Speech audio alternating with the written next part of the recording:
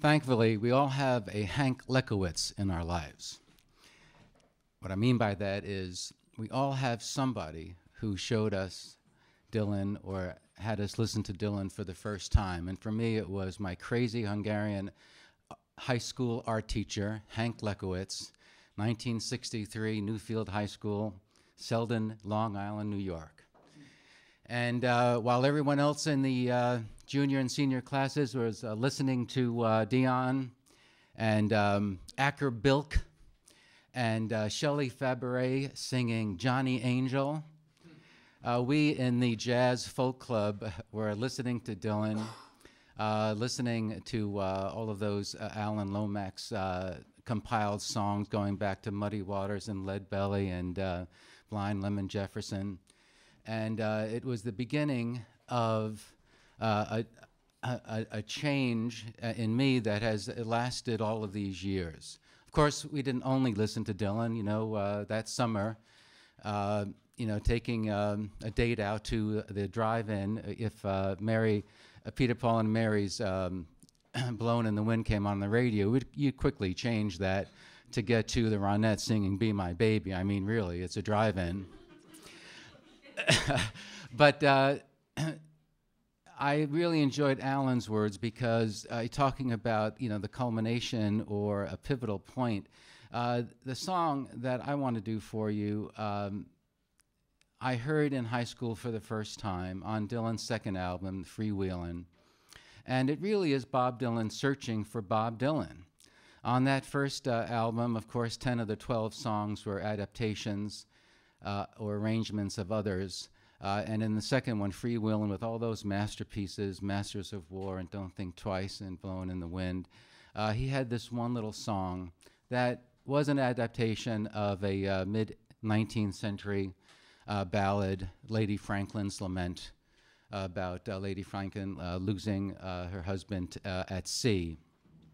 And he took that and he turned it into a song that I thought of immediately for tonight because it's a song that should have been written by a 70-year-old and not a 21-year-old. I mean, after all, it is a song that tries to portray a memoir of an entire life, from the early beginnings of being with your friends and singing music and telling stories and being together, and then moving forward to a point that he did not experience, that he could not have known at 21 years old. And yet he sings it throughout a full life to the very end. What I love about the song is that it has 7 verses to it. And as Alan mentioned, I'm a sculptor, not a musician, as you'll soon find out. But I see things in a visual way. And when you look at all of the words put together of this beautiful song, the real turning point comes just halfway through. You know, when he sings, our chances really was 1,000,000 to 1. Because that line in particular is the volta, the turning point. It's like a Shakespearean sonnet, and it comes almost exactly at the same time. You know, the first line of the third quatrain of a sonnet, where everything changes. The first 3 verses are all about youth and about idealism and about learning about yourself and the joy that comes from youth. And then it turns on that phrase, our chances really was 1,000,000 to 1. And the rest is a song about what will happen and what did happen in his imaginary memoir. So Bob Dylan's Dream.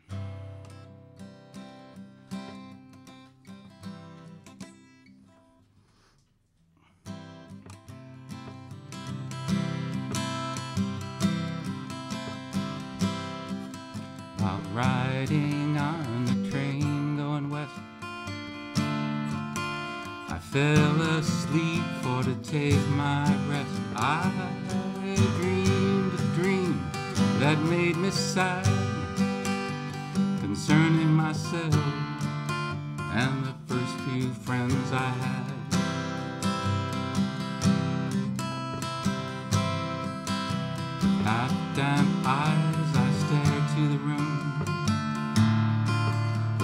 friends and I spent many an afternoon where we together weathered many a storm, laughing and singing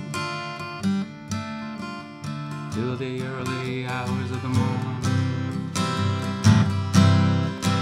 By the old wooden stove where our hats was on, our words were told and our songs were sung, where we longed for nothing and were satisfied, joking and talking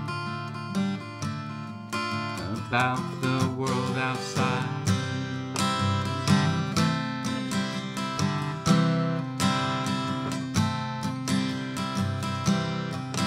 With hungry hearts through the heat and the cold, never much thought we could ever get old. We thought we could sit forever in fun, but our chances really was 1,000,001. As easy as it was to tell black and white, it was all that easy to tell wrong from right, and our choices were few, and the thought never hit that the one road we traveled would ever shatter or split.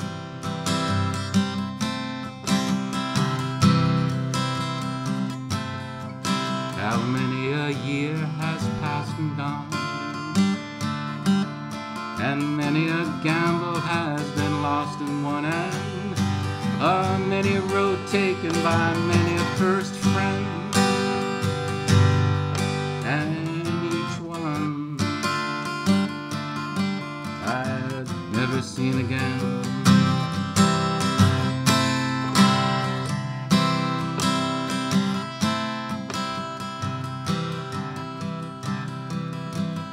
I wish in vain that we could sit simply in that room again. $10,000 at the drop of a hat, I'd give it all gladly.